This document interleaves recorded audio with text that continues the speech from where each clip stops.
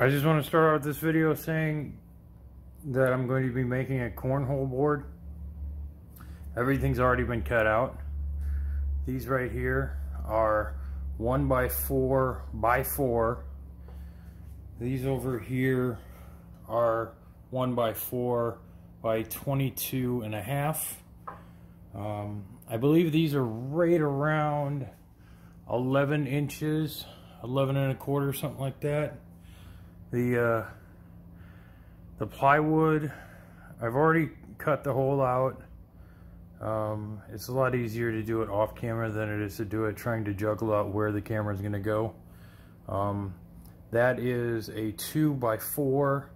It is a half sheet because half sheets are a lot less expensive. That is one of those is like $20 at Home Depot. It is a sanded plywood, meaning it looks the same on the other side that it does on this side, somewhat. I believe the sides that I chose had the better finishes on them. All of these boards, or at least these 4 boards, are 1x4 by 4 because that's what you need for the sides. The 4 over there was 2 more of these boards. You can buy a 1x4 by 6 and get the 4 boards out of it. Sorry, I'm doing that in my head, but yeah, I believe you can get the 4 boards out of it. Problem is, every 6-foot board I looked at had like, it basically went like this. So the 4-foot boards were so much straighter. These right here are 1x3 by 4, and I actually purchased 2 of them in order to make sorry, I am still thinking about that in my head. Yeah, I bought 2 of them in order to make 4 of them. I had a small hiccup at the beginning. Did not do the cut right, so I was kind of glad I bought 2 of them. You can buy a 1x3 by 6 and get it all out of it and have a little bit left over at the end. Let me zoom in here to the bolts. See if I can get in as close as I can. So these are 5/16 washers, 5/16 wing nuts, and the bolts are 2-inch 5/16 bolts. They are, let's get you one of these and then zoom in on it a little bit. Oop, right about there. So you have the threading, and then you have the metal piece. This actually makes it so they slide a little bit better when you're turning them. It opens a lot better. So basically, I'm just going to relatively show you how to put it together. Hopefully you'll understand. I'm not using staples or anything like that. I might use a brad nailer if I don't believe the glue is going to hold right.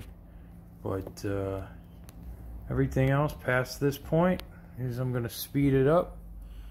And hopefully you enjoy the show. If you need any more information, drop a comment below, and I'll give you a detailed plan, or I'll find one online and I'll link it for you. Hope you enjoy the video. So after some lightly sanding, when I say light, I went over it with 120 grit, and then I lay everything out. I make sure my clamps are available, and then you make sure you got some tape. I don't know if this is going to be needed or not, but I'm going to use it nonetheless, because for squeeze out, I don't want to have to go back and have to resand it. I use Type-On 3. It's actually my go-to stuff because it is waterproof and is made for using it outside. So basically you lay it out and you make sure that these little pieces where the bolts go are facing upward. It's very important that they're facing upward, because if one's facing upward and one's facing downwards, then the whole thing is pretty much foobar, and you have to start over again. So make sure you pay attention to, you know, how it's being laid out. So let's get going here.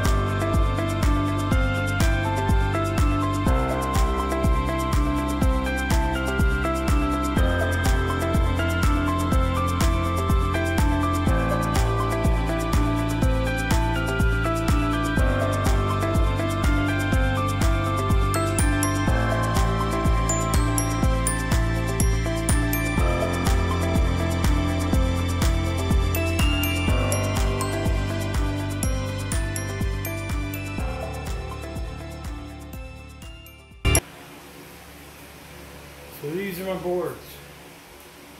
Two of them exactly the same.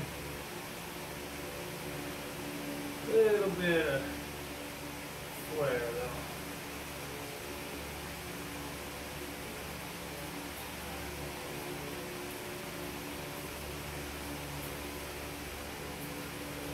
There's a small little imperfection right here. Unfortunately, these might be 4 feet, but this was not 4 feet. And it's unfortunate. I already had a frame up and ready before I ever tried to put the plywood on to match it up. And that's unfortunately my fault.